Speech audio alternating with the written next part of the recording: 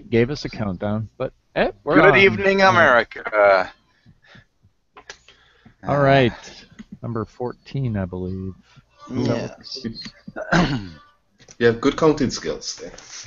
I think. Yeah. Are you in your shop? Okay. Are you in your shop, Eve, or are you elsewhere, not in the house? No, I just got home. Oh, okay, cool. Ah, cool. Cool. Well, what's new for everybody? What has everybody got going on in the shop? Dave, you know you haven't had anything going on in the shop forever. You need to get something going. Well, I did. It's because it's a disaster area. I did have the milling machine up and running on Thursday, and made a set of Y-axis end plates on it, and oh, that's right. I think I saw your post. Yeah. Yeah, shipped them to a guy in Salem, Virginia. And if I'm going to do any more, I've got to go and buy some more 1/4-inch 6061 T6. I used up the balance of my material, so. And I've also got to change my code. I'm doing the outside profile with a 1/8 end mill, and I was being conservative because I didn't want to break the damn thing. So I was only running at 11 inch a minute with a 30 thousandths depth of cut. So I'm thinking of reprogramming it for either a 3/16 end mill or a 1/4-inch end mill, and kicking my my speed up accordingly so that I can reduce the machine time on them and all. But that's pretty much my activity for the week. Yeah. So Marvin's got a steam engine he wants to talk about. Yeah. So but I'm going to leave that until later. But I wanted to talk about the steam engine, in the thought of what I want to do is that I distill water, clean water, and I want to have a water pump, but I want to do a very vintage-looking water pump. And I was saying to myself, I saw those water pumps that have people have on the farms where they do have like a starter and some big wheels. I don't know how to explain the Jetson steam engine. So I'm like, what can I do to make a little water pump that looks very effective? And I thought about those steam engines. So I'm thinking of using the steam engine to turn a pulley. That's all I needed to do. Sure. It's doable. Pardon me? It's doable. Yeah, that's all I wanted to do. And I'm like, okay, I need to find a cheap way of using a steam engine to turn a pulley. And that pulley now becomes the pump to pump water into for cooling purposes. Yeah. On your still? Yes. Okay. So basically what happens is that the still, on the condenser of the still, it has to cool when the alcohol rises, it's in a steam form, so you have to cool it. It's called distillation apparatus. Remember those days? So you have to turn it back into water. So you run cold water through this kind of condenser. Right. So you're accelerating the cooling coil. Correct. So you have this.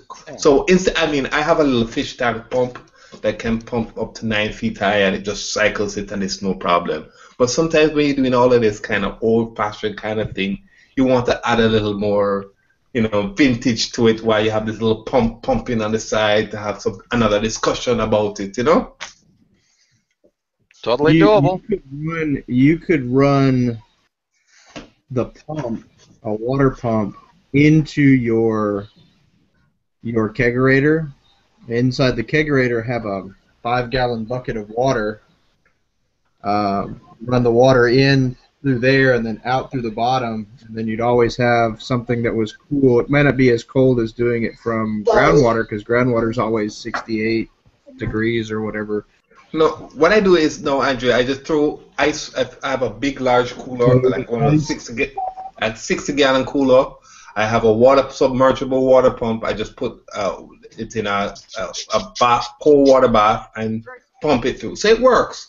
But that's new fashion. I want to have something where it's a mechanical. You want to make this thing steampunk, a steampunk moonshine.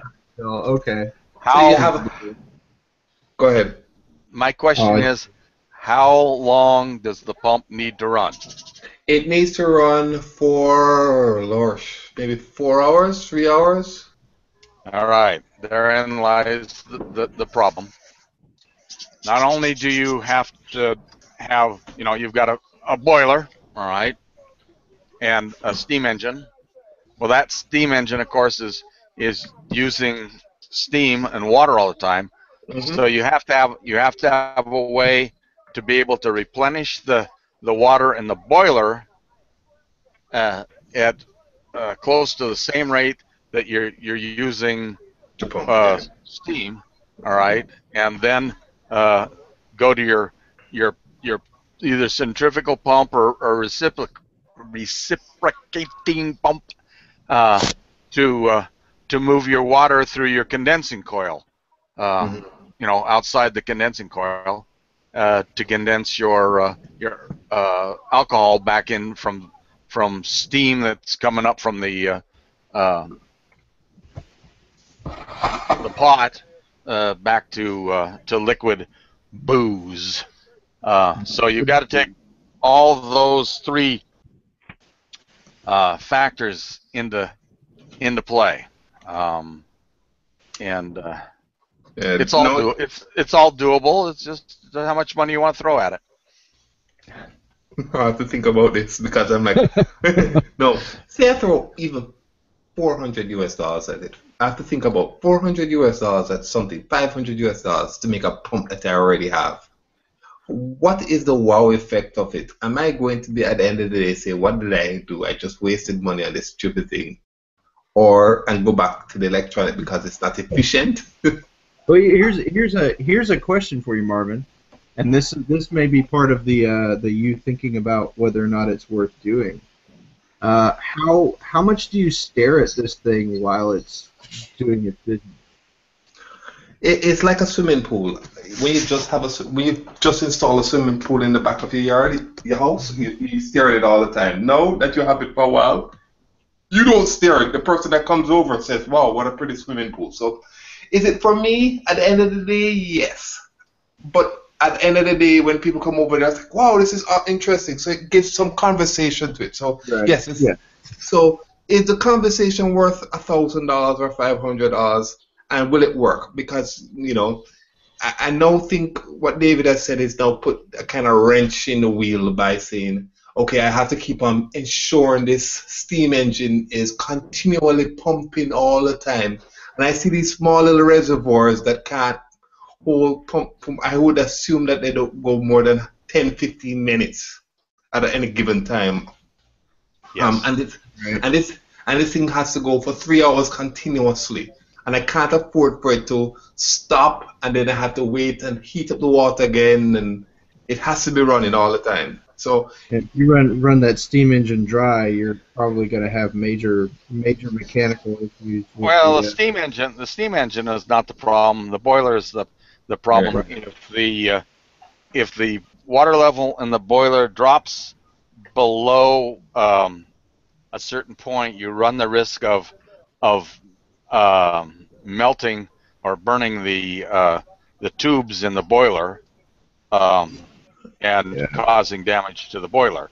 Well, it sounds like this would be a really cool visual effect, but there's that monetary piece and the babysitting, and it's kind of like buying a really, really, really old car. Really pretty to look at, and it's really fun to tinker with, but when you have to drive it around town, it's going to break down on you. I think I'm gonna go. I'm gonna go back to my not the electrical pump. I had another option to just do a piston pump, a normal piston pump connected to or a pump connected to alternator. Something I want to make something that people say, "Oh, this is different," you know. So I have to rethink about this. So Here you go. Here you go, Marvin. In the oil fields, have you seen what they call a pump jack in the oil fields? yes. Where it's got the big arm that moves up and down, real slow. And if you go back to that, it's got either a relatively small diesel engine sitting there running away, or a relatively small electric motor running away, and then a whole hellacious bunch of gear reduction to make that jack head move up and down and move oil out of the well. You could do something similar to that that'd have some wow factor. Yeah. You'd have to build several components for it, but it's. I've seen people build gravity motors too that run on weights that can run for a crazy amount of hours. They get kind of big and gangly, but those would be kind of cool too. Oh yeah, like a big grandfather clock. Yeah, kind of works on the same principle. Yeah. Yeah. I'm gonna find something. Give me a few weeks to think about this. Other than that, as you guys know, I decided to go a little bigger. I bought the upgrade for my Sheipoku 2 to 1200. I didn't follow Mr. Eves with his 1800 width, and I kind of put myself in reserve, and I spent 1,000 millimeters by 1,000 millimeters. And what else did I buy? I bought 2 bits where you guys told me to do. I did Rocklin or Rockle or whatever that place name is. Rockler. Yeah, so they send international. So I bought 2 of those. What else did I buy this week for my CNC? No, I bought beer. That was different. That's the only thing I bought. All kinds of fun.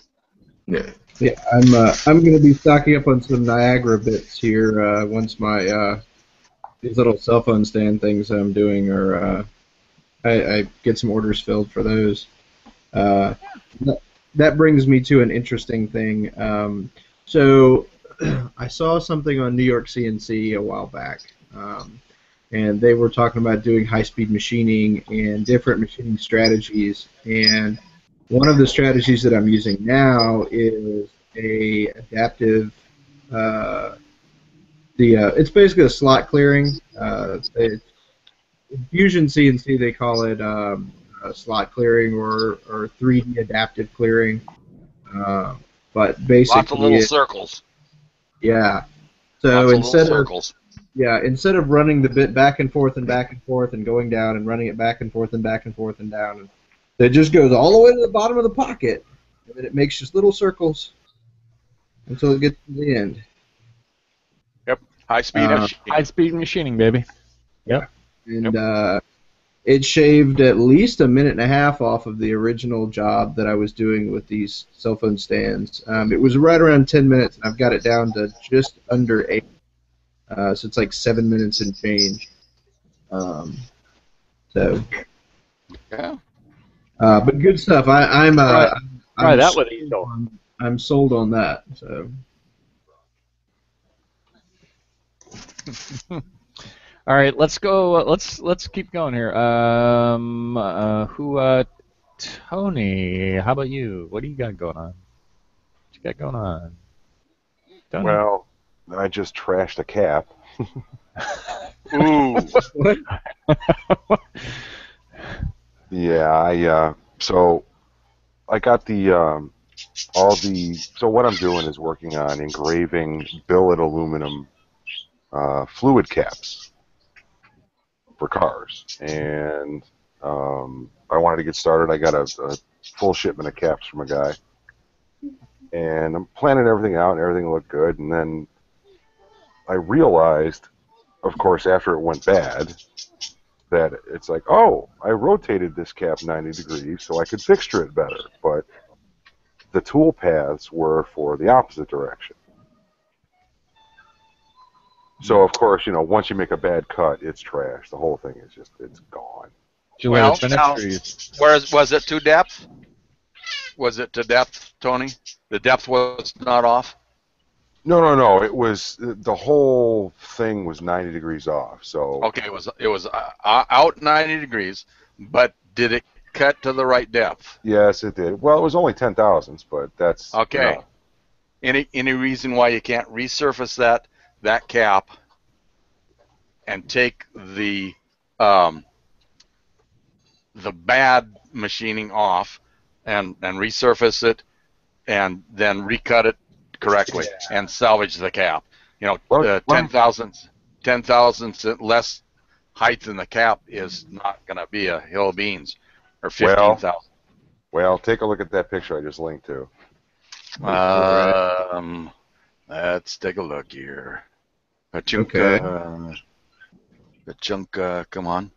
Oh, you ruined the bit, didn't you? No. Okay. No, if I could, in order to resurface that area, I would need to digitize the geometry of that handle part sticking out. Yeah, that'd be a hard one. You might not, but you would have to resurface that pretty damn close, and then you'd have to polish. Yeah. More importantly, yeah. And I think it's actually plated. Dude, you don't want to go down that. Okay. No. What cost each? How much are those each? I have no idea. Well, I'll if they're find less out. Than, if they're less than about 10 or 15 bucks, then I wouldn't even bother. I just like, okay, I'll find it. Well, But what Now- is that dot? I said it, like a dimple right at like where you started, the XY 00. On, The see other that thing little- is that's an oil drop. no. On the left hand side, right where he starts, there's a little like indentation deeper than everywhere else, where the bit originally started. no, that's not where it started. I see what you're saying. It could be an imperfection in that part. It actually started, so if you look at the top, Mm-hmm. where the handle attaches to the can, Okay. Mm. if you follow that path to the right and down at an angle, that's where it started. That's the way you're saying now. I can see All where right, that then. is too. Explain to me how the oil can should be oriented in relationship to the handle. Well, Should it that's 90 degrees? well. I was smart and took the photo of the good side. Okay. The bad side is hidden by the projection of the handle part. So when it started cutting, so when I machine that, I've got that handle part vertical. Mm-hmm. Well, when I fixtured it, it was horizontal. Mm. So it started cutting straight towards the handle, and it's like, and I hit the stop button. Mm. But of course, that was much too late. Mm. Oh, that's the Okay. Okay. So that was, I'm like, well, damn it, at least I gotta get a picture of the good part. Yeah. Well, on the upside, the engravings look very nice. Yeah. What kind of bit are you using with that? Is it like a 16 two flute or something? Yeah, exactly. 16th two flute. That was a 10,000th pass. Are you going to backfill those with black paint and rub it off? No, that's what my guy's gonna do. So my partner. That'll look nice. Oh, shut up. Oh, Sounds like my house. my buddy's Sounds- got he's got a body shop, and he does a lot of customizing, and so I was like questioning him. I'm like, so what can we do? I got this 3D printer, I got the CNC. What can we do? He's like, well, I got these caps, but the machinist that makes the caps for me charges an arm and a leg for engraving. I'm like, well, I could do that. So I did a couple of samples. Everything was hunky dory, and then I got this I saw the oil cap that had a big handle in the middle. I'm like, oh, that's going to be a problem. How are you fixturing them? What I did was I clamped essentially a straight edge on one side, and I pushed the cap towards it so that it was square. And then I just clamped down. Well, I think it would be easier just for me to show you. Any chance you could get the model and just make a negative, you know, out of MDF that you could put it in? That would be outstanding. I don't think the guy that does it would supply that. Well, it's what does the bottom of that oil cap look like? Does it have a funky latch or something? I mean, if it's just a round, you know, threaded, you know, you just get the diameter of that, and shove it down, and then clamp it from the backside. Well, yeah, it's actually, this is a cover. This is not a cap. So this is supposed to be siliconed on top of the stock caps. Okay, well, get a stock cap, smash the thing down on top of it. You know, just put some rubber cement or something just to give it a little grip. Smash the thing down, put a clamp on the back of it, and you're done. Yeah. Yeah.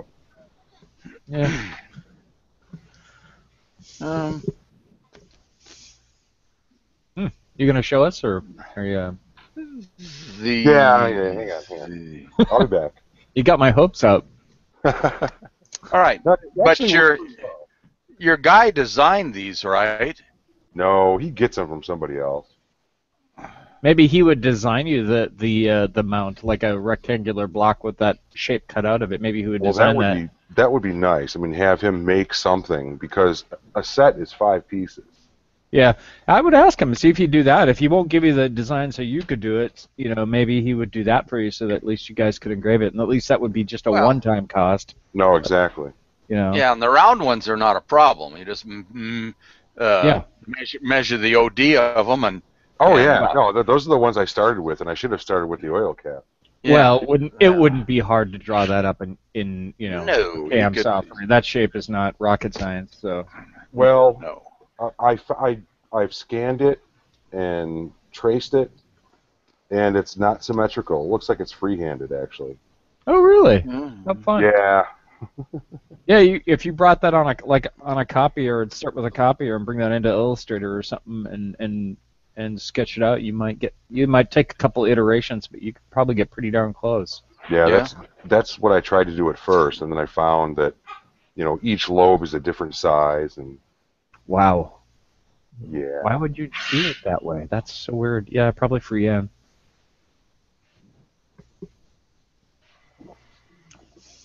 All right, so let me see here. I'm gonna try to get tricky. See if I can fire up Hangouts on the phone and then go over by the X-Carve.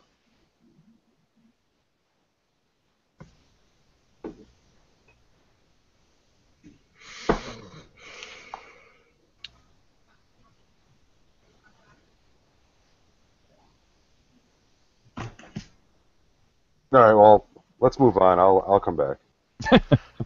All right.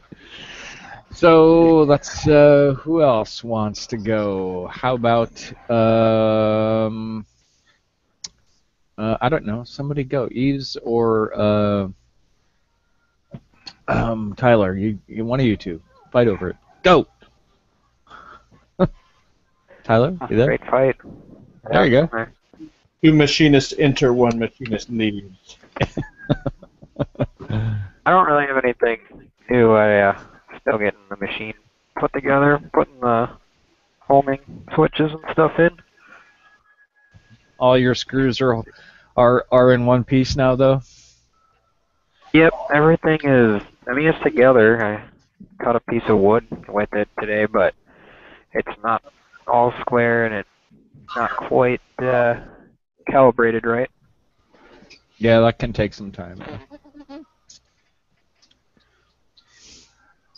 But no projects, nothing. You haven't done any projects on it yet, huh? Well, I did one little school project thing, but it wasn't something I couldn't do with a drill and a Dremel. But I suppose though, once school goes out for Christmas, you'll be busy with doing stuff on that, I would imagine. Oh, definitely. What do you got? What are your plans? You could do like Uh, every other YouTube video, and they machine it. They take a 3D model of a woman, and they cut that out. Seems like I see that more and more on damn YouTube. Yeah, let's go with something a little more interesting. Yeah. A lot of those are done on multi-$100,000 5-axis machines. I'm gonna guess Tyler's gonna do something quadcopter related. Probably. I thought it would be kind of cool to get. I need basically like 8-foot rails for the CNC machine, but then I could do wings for airplane drone. Adapt it for hot foam cutting. Yeah. Yeah, that would be because that high density foam is pretty much good to go. Just if you cut it out the shape you need. Here, I've seen a lot of guys on the CNC flying forums that have been talking about their wing molds that they CNC machine and make a negative mold of the wing and then polish that thing all up and then lay carbon fiber and fiberglass and you know, multi stuff in and vacuum form it and make some outrageously lightweight, strong wings for their aeroplanes. big gliders usually. Yeah. Yeah, gliders and everything else. I thought about doing something like that. And then the other thing we were trying to figure out is how we could use all the aluminum that I have and make it a little bit stronger. We were thinking it'd be kind of cool to try doing like a metal matrix composite with carbon or fiberglass or something with the aluminum. Huh.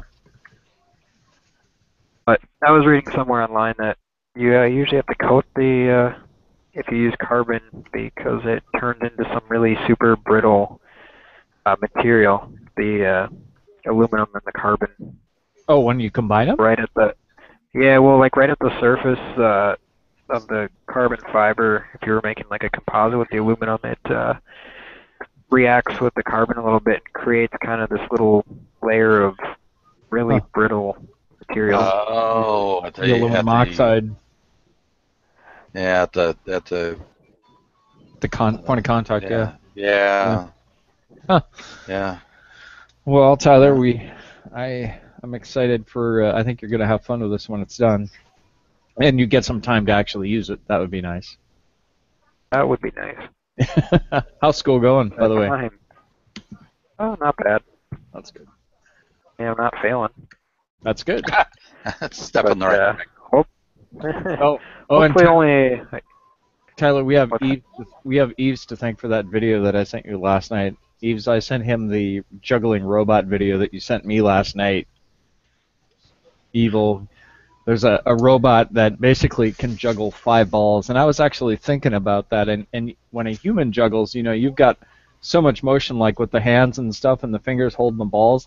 And this is just paddles that have holes in them, right? So the balls sit there, and it just goes up and down and up and down and up and down. Well, I guess they move in and out, right, to catch them. But wow, it was crazy stuff. Well, they're pretty much on. They look like rails, and then they can just rotate a little bit. Yeah. A lot of balls. Yeah. It was crazy. Juggling 5 balls. It was pretty crazy. Yeah, I watched that for a while. Thanks, Eves. Anytime. Kind of, like it just kind of puts you in a little trance watching it. Wow, that's really old. I could have, yeah. I could see something like that on a wall in a living room or something as an art piece. If it was quiet, it was rather noisy, so that would be annoying. But Well, yeah, imagine the type of... Well, first off, those are servos. Those are not steppers. And they look like the big boy servos, too. I mean, yeah. And I wonder what linear rails they were using. There's a lot of questions I had about that. It would be pretty cool to see. Oh, I know exactly. I'll send you a link to the rails that he's using. That was the only thing I was able to find, though. They're using. Thinking of. Oh, go ahead. No, Okay, well, now you've piqued our interest. You need to throw a link up in the chat so that we can all go there and watch it. I just did. Oh, you found it? Yeah, yeah. Oh, that's it. Okay. Yeah. Back in a moment. My question was, I wonder what the limits are. Are the limits, as far as how many balls it can juggle, based on mechanics or electronics? You know, code, software. The CPU. I think it's probably mechanical more than anything. No, I was gonna say it's probably software floating, all the floating points, because it has to. Because what it's doing is, as it tosses the ball up, it's predicting where it's gonna land, and it adjusts accordingly. Because if you look at the video I sent you yesterday, it actually loses a ball, and then it automatically dumps another one into the mix, and you see it quickly grab it and then adjust. Because its speed dynamically goes up and then adjusts and goes down. So yeah, it's probably mathematics. Yeah. Oh, yeah. I was wondering about that. With the FPGAs or DSPs, it's hard to say. I didn't see what hardware he was using, but it was a Windows box. You go much more than they could be doing GPU stuff too. Oh, that's true. That's true. Although that's not floating point though, is it? GPUs are more. They can do floating points. Yeah. I mean, that's how they did the SETI and home stuff for a while. But they're using the same motion that a human juggler will use. In that they're catching on the outside, moving the ball to the inside, throwing it so that the arc goes to the outside for the other hand. But there's no wrist movement there either. They don't have a wrist. And there isn't in a human juggler either. When he's really not much wrist movement. I think there's a lot of subtlety. I don't know. It's interesting. It's a cool problem. Yeah. For sure. It's definitely cool. Yeah. Way beyond me. Yeah. Yeah. David won't be building one today. It was that kind of stuff that caused the delay in me getting the link to you for the Hangout that you were so politely giving me shit for. Because I'm like, okay, let me go to Google Plus and I'll create the link. Well, I get to Google Plus and of course, what's the first thing that pops up is all these links of, I'm like, ooh, rabbit hole. I just can't do anything without, yeah. Getting sidetracked, eh? Yeah. Yeah. What do I got going on? I've got most of the Makita mounts going out. Aside from 4 that decided they didn't want them after the fact, which doesn't surprise me. I've got 2 that were in the wait list that wanted them. So I'll have probably 2 or at most 3 left over. But I'd imagine those won't last terribly long. And for whatever reason, since I'm waiting for other things on my X-Carve, I decided to redo the electronics cabinet. So that's in the works. Mostly with DIN rail stuff, stuff kind of like the stuff. So, yeah. Ooh, high tech. No, I don't know. I don't know about high tech. This stuff's been used that goes back to relay logic days, right?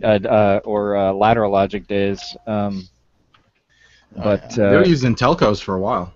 Yeah. It's just clean and it's nice and it doesn't, I don't know. I like it. And I can get the stuff cheap, so.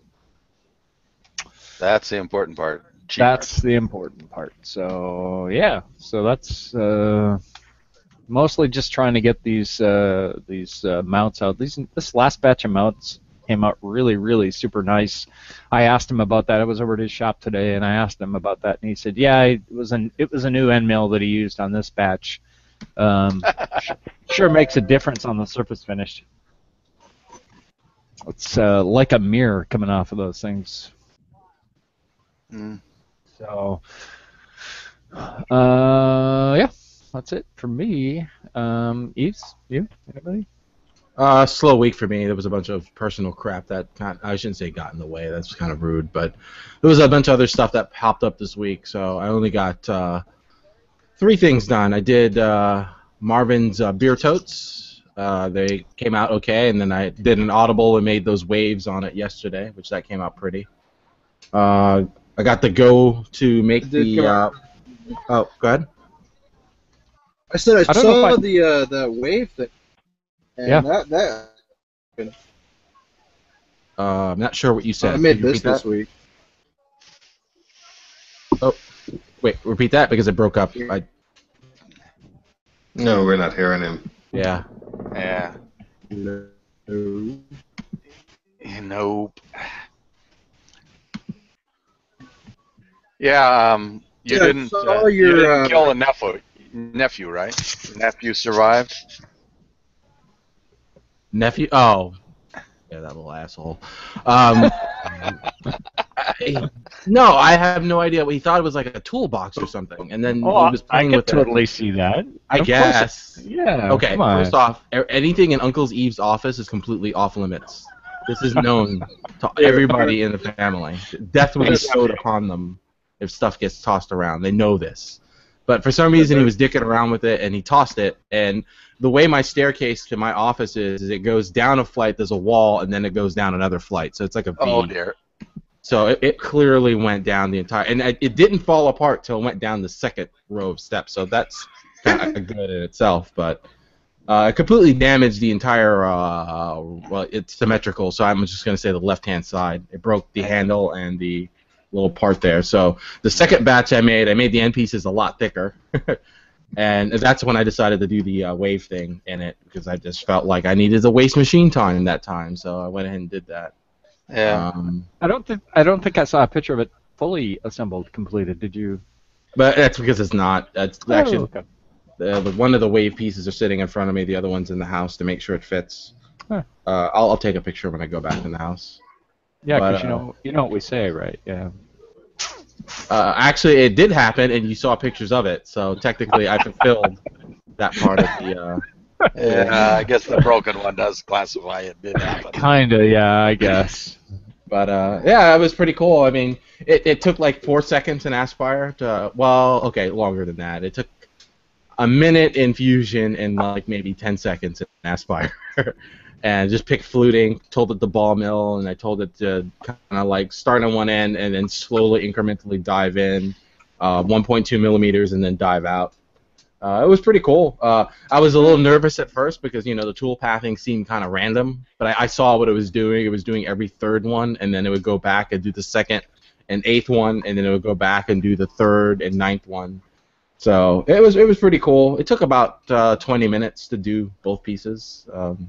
But yeah, it looks pretty neat. So it's cool that you could do something like that with no crazy like 3D mapping. It was literally a vectored line and then fluting. Nothing. Yeah, that's pretty awesome, and I would be super interested in learning more about how to do stuff like that. It's easy. In Fusion, draw a squiggly line, and then once you get done with the squiggly line, you use the mirror or repeat tool, the pattern tool, and then you tell it to repeat that pattern across the entire vector, or the entire surface of it. And then what I did is I clicked the exterior of the model, and then the squiggly lines, and then told it to do a Boolean subtract. So basically, it kept everything on the inside, but removed everything on the outside. And then I exported that as a DXF, and then dumped it into Aspire, and then it saw the two vectors as two separate lines because the squiggly lines on the inside didn't technically touch the exterior. Picked them. I haven't messed with Aspire yet, so. Well, I mean, you don't really need Aspire to do the cam part. I mean, anything that could, where you could tell it the tool type and what you want, that's fine. You could probably do that within Fusion. Fusion has a path tool that I wanna I've used a couple times to do a chamfer, but actually I wish I could get my cam to work. I'll show you. I did a chamfer on this thing. Camera, stupid. Use the. Try that one. That work? Nope. Nice. Black screen. Yeah. It's I had an issue and I'd have to close Internet Explorer completely and open it back up, but no big deal. But anyway, I did a chamfer on something. I just selected a path and told it to do a path cut and did a negative I gave it a negative value so that it would dive into it. Went for the hell out of something. That kind of worked out. It's neat. I'm learning more and more about Fusion, so it's been a fun trip, you know. Yeah, I agree. Yeah, every time I get a little idea, that's one of the things is I've kind of gotten the habit of doing is just kind of go into Fusion and just draw it up. Just whether I make it or not is irrelevant. It's more or less just to get more familiar with it. And well, I want Fusion to be the one-stop shop that I know it can be. And for me, a simplified workflow is really important. I don't have a lot of time to go back and forth about through 50 things. But I also understand that there's a difference between an efficient workflow and a fast workflow. So, but I really want Fusion to be that one-stop shop, and that's what I'm kind of trying to make it. Speaking of that, I learned something interesting about Fusion. Oh? Well, I mean, nothing bad. Fusion is awesome if you have the tools that it's going to make the said thing in-house. But apparently Fusion's not so good if you want to take something to like a machinist, per se. Yes, It has difficulty exporting it in some fashion that a pro, like for example, John's machinist friend, can take that said thing to make said part, right? So I had to like crash course myself into SolidWorks this past week to take something I did in Fusion to basically make it in I'm doing air quotes, standardized format to dump into SolidWorks to then do the dimensional stuff so the machinist guy knows what the hell I'm asking him to do, which fortunately John has already done the bulk of that, but I had to get myself up to speed. Yeah, it's a nightmare. Yeah, what's interesting is that jumping from a pro CAD software prior to Fusion and using Fusion, SolidWorks wasn't so bad because a lot of the crap is the same. The thing that I've had difficulty with is the terminology between the two things, right? Fusion will call it something else, and SolidWorks will call it something else. But it's like going from Photoshop to the GIMP. It's the exact same tool, but they call it two different things. Yeah. Different icon. Yeah, but I mean, and I quickly learned that Fusion and SolidWorks are good at two different things. I find that Fusion is awesome for me to take an idea and have like not verbal diarrhea but mental diarrhea. I could take that idea and dump it into Fusion really fast. Yeah. SolidWorks, not so much. I need to have something dimensionally drawn out on paper and then translate that to the screen. Yep. But once you get it to the screen, then it's like uber powerful. So it's like, it seems like I could use Fusion to do all my, like for example, I have a VFD and I want to make a mount for that. I could import the actual exact model of the VFD and build my mount around that. I could do that in Fusion. In SolidWorks, I would need something dimensionally drawn out to representate the VFD and then go from that. I can't just dump a model in and then go around it, right? They're kind of complementary in some ways. I mean, there's benefit to having both. Oh yeah, at least for right now there isn't. I was going to segue into that because technically I was able to, at the end of the day, take something I did in Fusion and then dump it into SolidWorks and then do the proper dimensional stuff. Hopefully, knock on fake wood that's sitting in front of me, that Fusion will step up their game and do that. Then I don't have to worry about that. But if it does look like they are progressing.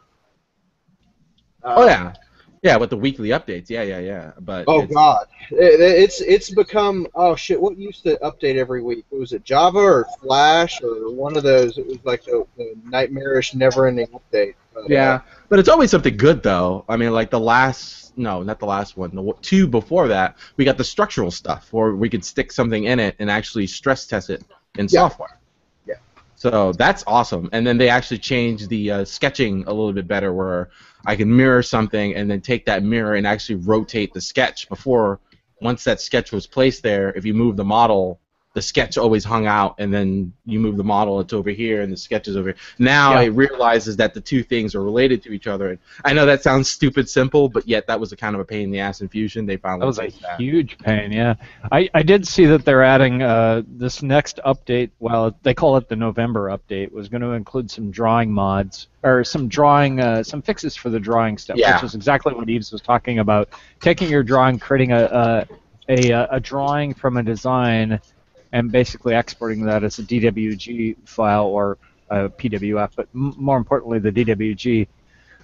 They were making some mods to that. Well, it'll remain to be seen. I've looked at some of what they were saying, and there's a lot that SolidWorks can do. I guess, and this shouldn't surprise me, but there's a lot that if you go into create a drawing in SolidWorks from a part, it's incredibly complete. Every kind of dimensioning tool you could imagine. Yeah. The ordinate dimensioning, which I wasn't familiar with, but my machinist uses a lot, where you basically start at the lower left corner or whatever corner you want. But that's 0, 0, yeah. That's 0, 0, and you go from there, and up and over, up and over, up and over, up and over. It's super easy, and it keeps a really clean drawing, and it doesn't look like that's going to be in there. They added things like, okay, you can create you can add a 3D version of your object in the drawing as a shaded object. I'm like, okay, that does absolutely nothing for me. Just increase the features and make the DWG format that you export not broke, because that was the big thing with the in Fusion right now. If you create a drawing from a design and you export it as DWG, there are it's basically a broke DWG format. It even had problems with Autodesk's AutoCAD.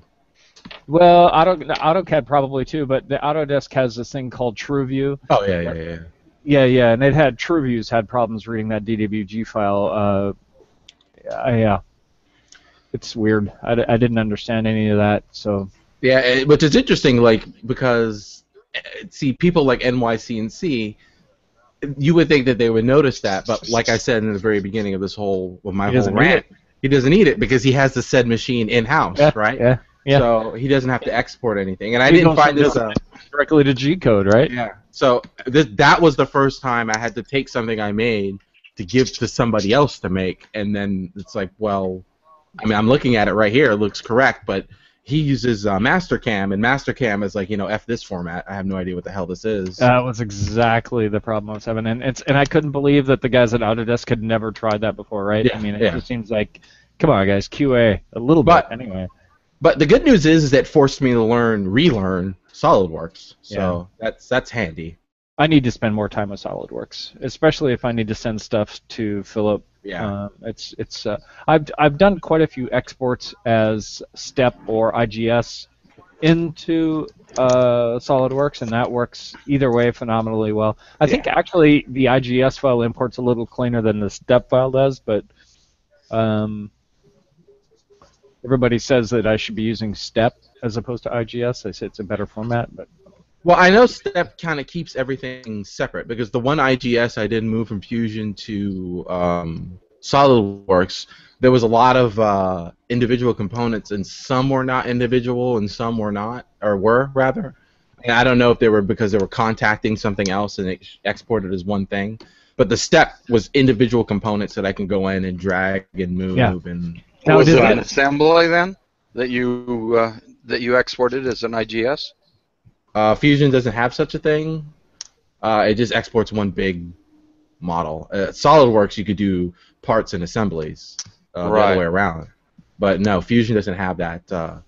Well, that's not true, because you can do assemblies, but I don't know what it exports that as. Assemblies really in Fusion seem to just relate to the connection of components. Yeah, you could put a rotate around a bolt or a shaft and stuff. Yeah. But if you wanted to export that, I have no idea, because Fusion has its own file formats, F3D, F3VD or something like that. Something like that, yeah. But nothing else can read that. That's a Fusion file. So maybe if I gave you that raw Fusion file to John or Andrew, he'll be able to do something with it. But I'm sure SolidWorks would just raise an eyebrow. It does, yeah. It doesn't. It doesn't do anything to it. But STEP and the same thing.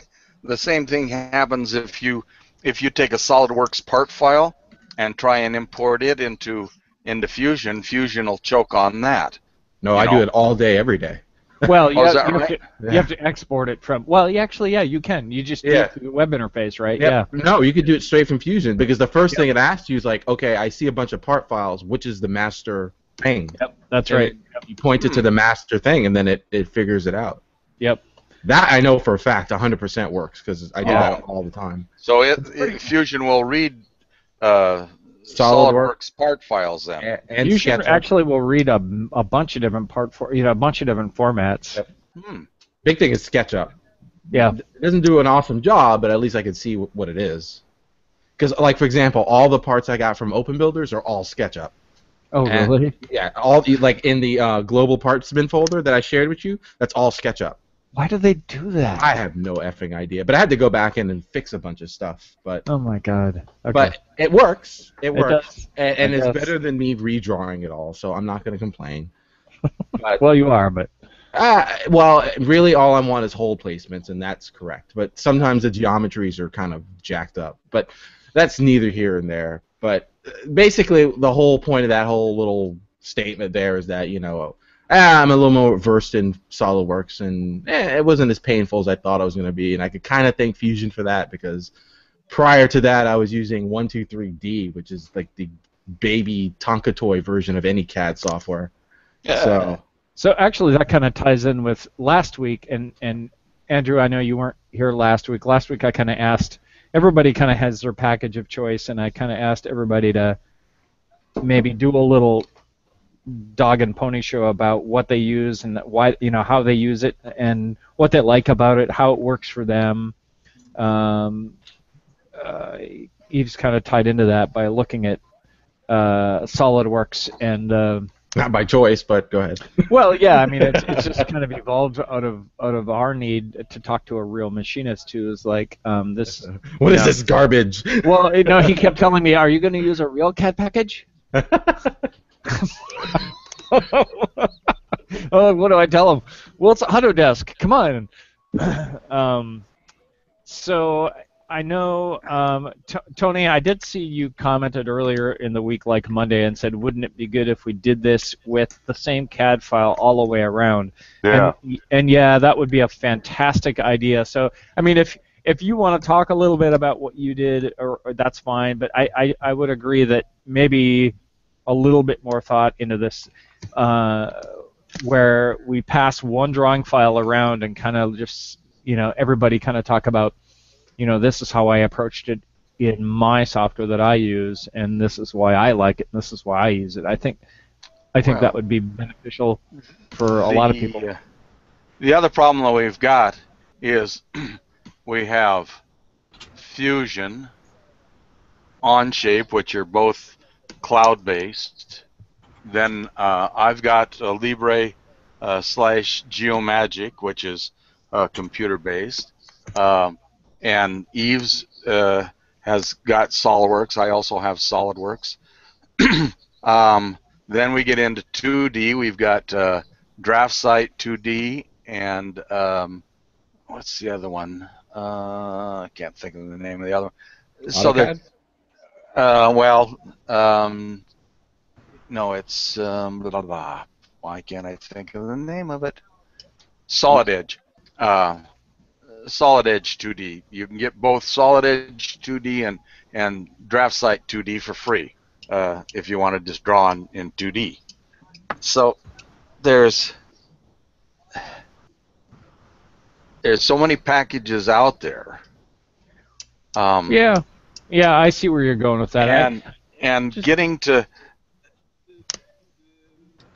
transferring files between a Libre and SolidWorks is a pain in the ass. Even like a DWG file. I'm not talking but access CAM here. A DWG file that's 2.5D. I'm thinking more in the way of solids, 3D models. All right, and you've got Fusion now that does 3D models, and they're starting to work on their collaboration formats and everything else, so that John, if you design something in Fusion, and I'm part of your group, that I can see it and make changes to it, and you see the changes and everything else, which is good. Same thing with Onshape. If I share a part model with Tony, Tony can see my part and my assembly and everything else, and make changes and everything else, and I see his changes live in Onshape. Onshape has screwed up the free version because they are now limiting it to 100 megabytes of size, and you can burn up 100 megabytes in a CAD file that quick. Yeah. I mean, so, but your idea is good, John. Let me know if it's loud and obnoxious. What's that? So let me know if I'm loud. Oh, you're always loud. That's all right, though. We love you anyway. Yeah. That's what the mute button's for. Yeah, no, I and you actually touched on something else too. Would be aside from just the comparison of, I guess where I was going with all this was just as a reference if somebody were watching this, who knows. We don't get a lot of views, but we get. I think we've had 19 views on one thing once, so that was a lot. That might have just been me looking to see who was viewing it. Yeah, us looking at it. That was all five of us looking at it 14 several times. 3 times, yeah. But I just thought it would be kind of cool, if somebody was thinking of, what package to look at. It would be good to hear from people that kind of have some experience with it to say, why. But what you touched on kind of made me think of, it would be interesting from us as a group. And I know we kind of talked about this before, and maybe it's not quite a collaborative project, but maybe it's I guess a collaborative project where we each kind of do a part of it, and what on earth? What was that? Who is that? I think it's Marvin. I think it's Marvin. Moving furniture. Yeah. All right, Marvin. But a collaborative project where we could, maybe I think we could all take step files, if I'm not mistaken. Yeah. That might be a good format. I don't know. It's just something that would be kind of fun. It would be good experience to be able to do that back and forth. It's not something we do right now, but it's something that I've kind of thought about in the past, and you kind of made me think about again. I think if there's a project that comes up that 1, 2, 3, 4, 5, 6, 7 or 8 of us want to work on the design of it, then it's best to choose a common CAD program. Probably the best common CAD program right now is Fusion, because it's got the ability for everybody to look at the exact same file. Yeah. All right. Whereas in other CAD programs, John, if you send me a file, via email or whatever, and I look at it, make it a change to it, then the file I have and the file you have are no longer the same. Yeah, no, I get that. I guess where I was going with that was if we don't always have the luxury in this world of transferring files to people that are using the same software as I have or you have. Case in point, my working with Philip, I've learned a lot about what job shops want, how he expects his drawings to look. That's a whole nother can of worms for me because I'm not a professional draftsman and engineer, so I don't know what they typically want. He's been very kind and given me DWG files that are dimensioned the way he likes to get them, but the software I'm using, short of SolidWorks, doesn't quite, Fusion doesn't allow me to do a lot of the things the way he likes them, so I've had to compromise. But but to be able to send files to each other, even though we're not using the same software, I think is a valuable exercise. I think we can. I don't know. I mean, I think if nonetheless, I think it'd be kind of fun just to see how it ends up working out. Whether we make the part or not is irrelevant, but it'd be kind of fun to see how. So I do something and I send it to you, Dave, and what problems do you have trying to import that? Are there any problems that we need to be aware of? There's, I think, valuable lessons to be learned from doing that kind of thing. Well, I have some advantage in that I have SolidWorks available to me. Yeah. Onshape available to me. Fusion available to me. All right, so you don't count. GeoCAD. You have to pick one and stick with it. You don't count. Yeah. Showing off, Dave. What? Yeah. Quit showing off. Yeah. Well, no, it's not showing off. It's just that I've accumulated them over the years. I know. I've had a Libre. Yeah. Hey, Marvin, I noticed you mentioned Onshape. What was your? Did you have a point of you texted Onshape? It's something that I found the other day, and I thought it was very interesting. How we're talking about last week. Hold on. Let me just take off this. Yeah, we're talking about last week about CAM software is going to the cloud, and like a Tormac going to cloud instead of computer based, and this is to show you that it's so much everything is going to the cloud, and this is one of them, Oh yeah. Oh yeah. Like, yeah. I have not tried Onshape yet. When I found out about the limit, I was like, the 100 meg limit. One of the things that Onshape is doing very well is its constraints. So when you take a whole bunch of parts and you want to assemble them into an assembly, and you want some of them to rotate and some of them to not rotate, just be joined to other parts and everything else. And if you've got gears in the system and you've got gear ratios in the system, they've got constraints that'll let you set up gear ratios. So if you're doing a motor or an engine, you can do the 2-to-1 cam thing. They also have threading constraints. So if you've got a lead screw, you can turn the lead screw, and the ball nut will travel with it, and the whole 9 yards. But like you say, John, they've gone and messed up the system by limiting your file size to 100 megabytes. And well, I don't know. Going forward, I don't know how much luck they're going to have with that, because people will. I mean, if you compare, does Fusion do everything yet? No. Are they getting there and trying to? Oh, absolutely. They're definitely trying to. So I think if they want to compete with Fusion on any sort of level, they're going to have to change. I hope they fix the complex sketch issue. If you put anything in there that's complex, it just bogs to hell and back. Who's that, Onshape or Fusion? Fusion. Yeah, but my thing with Onshape is that where it says 110 private, for me, I'll be honest with you, I have nothing to do with machining in terms of everything I make, I share.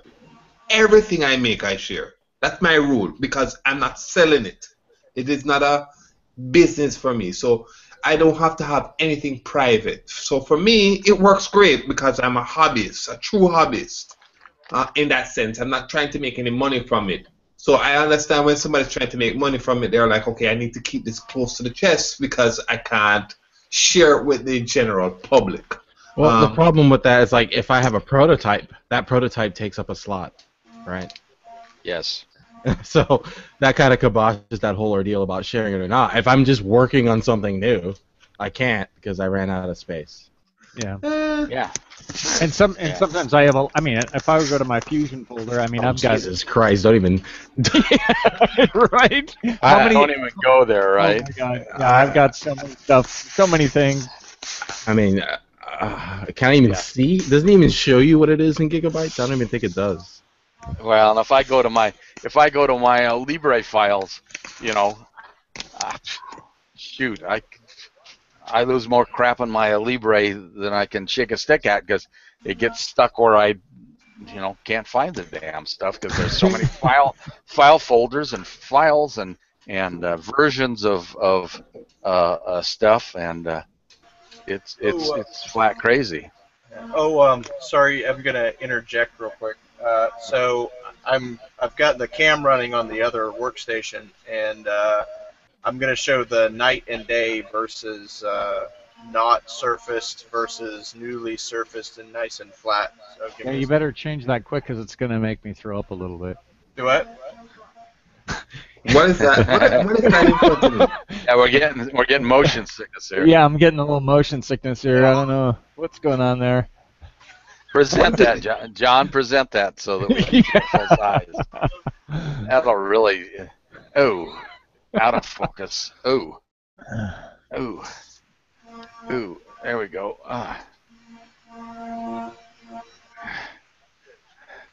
Okay, John, you can take it off of present. Yeah, I'm getting better at Fusion, that's for sure. I kind of you definitely have to use it the more I use it, but I will say that there are things like Eves, I don't know if you noticed this, but like when you're using Fusion, it can really be slow sometimes, and I don't experience any of that with SolidWorks. Yeah, like for example, the Super Pew Pew model will bring the death upon any computer that I load that thing on. But there's like hundreds upon hundreds upon hundreds of parts in that thing. But if I open like the end plates, no problem. I could spin it around and scroll. It's no even in SolidWorks. Have you tried to bring that into SolidWorks? That's a good. No, actually, I should probably do that.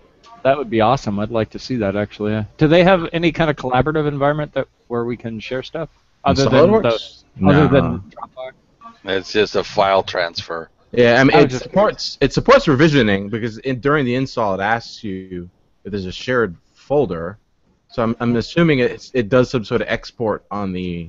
Oh, there's all kinds of extra stuff a guy can install, and one of them was some sort of groupware thing. But yeah, but now I mean that, and case in point, like for example, when we're working on the VFD mount, and next thing you know, you're looking at my instance of Fusion, you're watching me do changes, and then I can hand the reins to you, and you can pan and make changes, and then hand it back to me.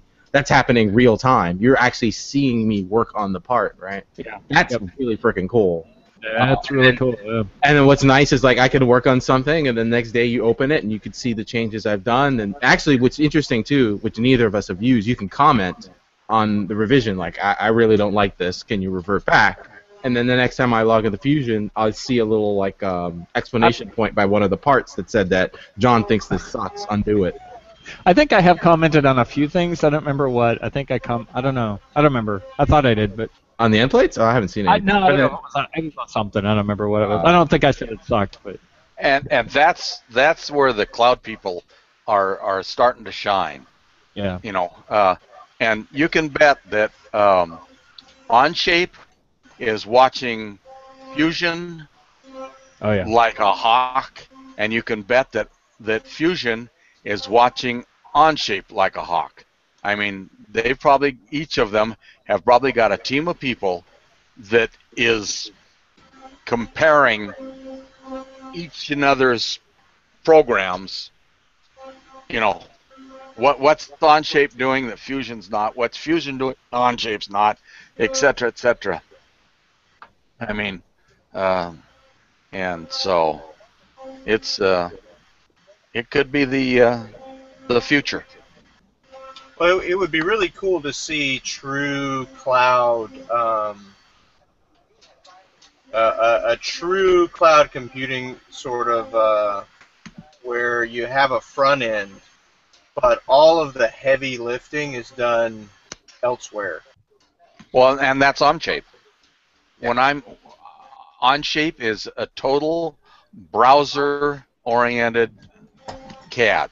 All right, I have no Onshape software loaded on my machine. No, what he's referring to is the actual rendering and computational part. That's happening. Everything. That's still happening in the browser.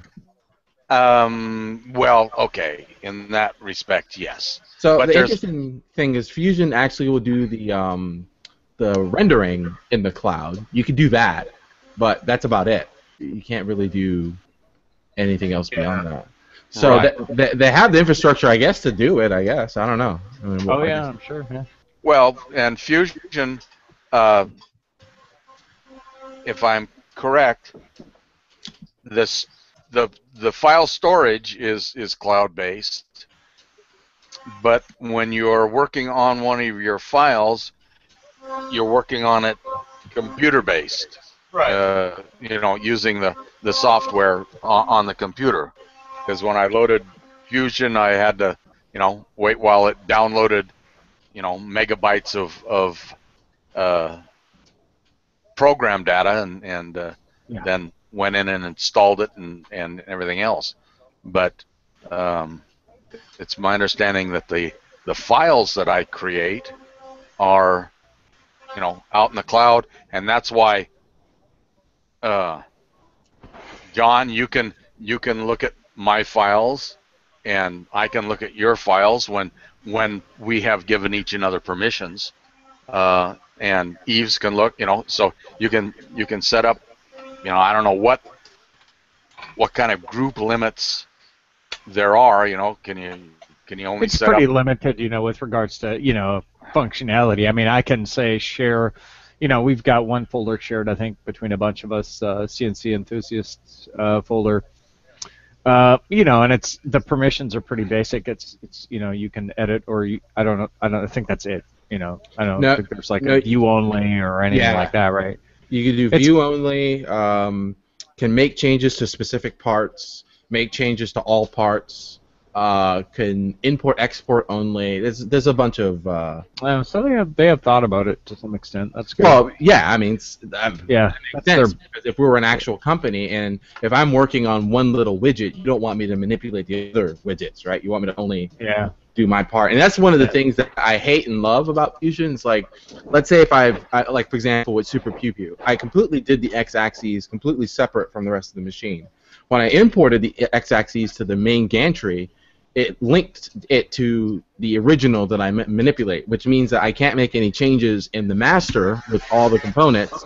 I can only make changes in the small file that I initially made, which is good in a sense that, okay, that means that any minute changes I do to the x-axis model alone were reflected to the bigger model, but then becomes a pain in the ass when I need to export it, because then it just constantly complains that, hey, we can't export linked files, so I have to break the link and then export the file. And then I can recreate the link after the fact. Or what I ended up doing was creating a copy of that file into a separate location, which is in the folder that we and John have shared amongst us, and then that's it. And then I just weekly update that file to that location, which all I'm doing is saying save as over there, right? So I wish there was a slightly better way of doing that, where I can share something that has a bunch of links and not have to worry about it, like complaining that, oh well, you can't do that.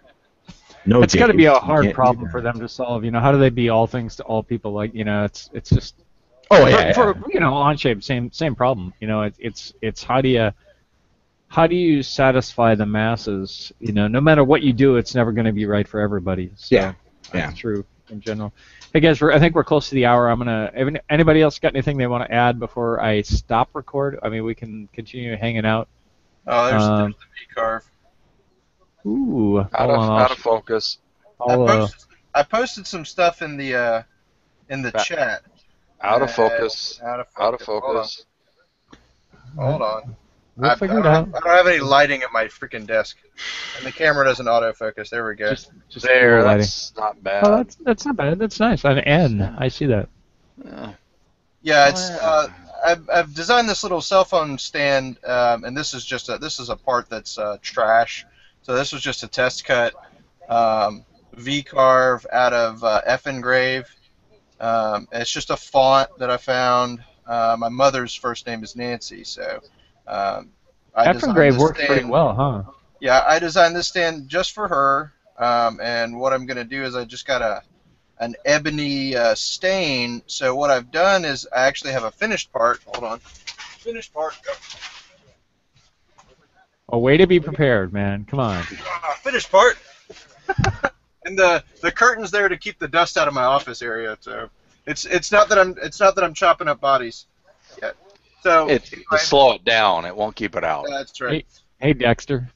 Yeah, I've got the Dexter fan mod going on with the plastic everywhere.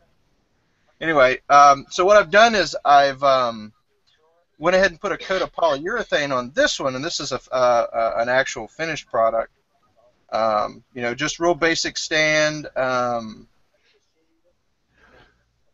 of a thing. Anyway, so my mom's got an OtterBox, so I had to make this one extra big. I'm actually making these. Oh, nice. For phablets. Yeah, for phablets. It's fabulous. No. That's But cool. anyway, I do some little engraving on the other side. But anyway, and I'm selling them for a couple bucks to make a little Christmas money. But anyway, long story short, I'm taking this one, which I've coated in polyurethane. It's going to end up looking like that, but with the twist. After I engrave it, I have an ebony stain. I'm gonna try to rub the ebony stain in, sand the polyurethane off, and then polyurethane it again, making the engraving pop out. So we'll see how that works. It'll either be as awesome as I think it's gonna be, or it's gonna be shitty. So worst case scenario, I just cut another piece out. Yeah. I'm gonna try an inlay in there too. Yeah. Yeah. But, Fake ivory inlay. Yeah. The cool thing about what I'm doing is I purchased a piece of pine. I don't know if it's decking or whatever. It's just a half-inch pine, 8-foot board, $7 at Lowe's, and it's exactly this wide. So I just cut all of that out on one side and call it a day. Nice. And the board costs $7, and I sell one of these for $7. It's what they refer to as 1x3. Right. So do you go to a farmer's market and give it to somebody for them to sell on your behalf to get more? No, I actually I work at my job has like 700 employees, so I just tell people about it, and they're like, "Oh, I want 10 of those." So I literally have a stack of. See if you can see them. You see that, right? That's a stack of 10 of them. Yeah. Nice. But anyway, and I've also got another product that I've been tinkering with, which has given, and I posted a couple of times to the forum. It's a paddle like a sorority paddle, but the thing that it's really helped me learn is how to do a flip cut. So when I have to rotate the part, double-sided cut. So I'm doing technically true 3D carving. So I take the part, and I'll cut out this 2.5D, and then I flip it, and then I cut out the other 0.5D or whatever. So that it's been really interesting by doing a round bevel. Here, I'll show you one. Actually, no, I have it right here. Sorry. So it's got a rounded handle. The whole surface has a rounded profile. Mm. And for the most part, that came out really, really well in the rotated cut. Not as well as it could have. There was some. It was slightly off by less than an eighth, maybe like a 16th. But it's wood, so I just fixed it. Hey, I fixed it in post. Can I make a suggestion? Number them. Number them? Yeah. Because what happens, it creates value. Because you say to them, you're number 15 out of, number 18. Serialize them, yeah. Yeah, and number then serialize it, actually. Yeah. Yeah, you're one of You're one of 15, two of 15. Right. Yeah. It creates a false Sense of value to it. right uniqueness. It takes you 2 seconds more to add that in there. Well, I wanted suggested he cover them in fur. Well, if I cover them in leather, we might. And then And we got a whole different market. Wait. Oh no, that's the market I'm going for. when you come back, I have another suggestion. Here's one. You'll like it. I'm gonna end this in a sec, guys. So we'll hang out though. Hmm. Yeah, it's like a branding if you hit it hard enough. Yeah. Oh yeah, the welts. yeah. The Yeah, welts will be That's why it's backwards, right? it'll be readable. Yeah. And also, get a sticker. Find some way of putting your number. The worst thing you can do is sell it to somebody, and a year down the line, somebody looks at it, goes into somebody's house and say, "Hey, where did you get that?" I don't remember. This guy at work. I want to do a little engraving somewhere on the handle, or something. Just go to one of those. I guess you guys call them Office Depots, and just get a little sticker thing and just print your name on it, and just sticker it to the back. If it falls off, it falls off. And if the customer wants to take it off, they can take it off. But I wish I'd have done that with those Makita mounts. Is done something on there. Yeah. I didn't think of it. Yeah, I'm gonna consider myself having one of the first ones. So.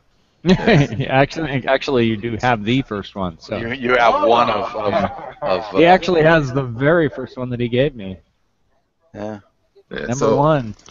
So those are the things that when you start selling these things, you're trying to do things unique. You number them. You put serial numbers on them, and Right. Well, and one thing that I've noticed about certain markets, certain niche markets. So this would be considered a niche market, right?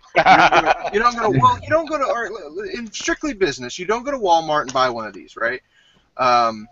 So as it being a niche market, certain items in the niche markets are valued higher over quantity. So what I mean by that is we talked about this the other week.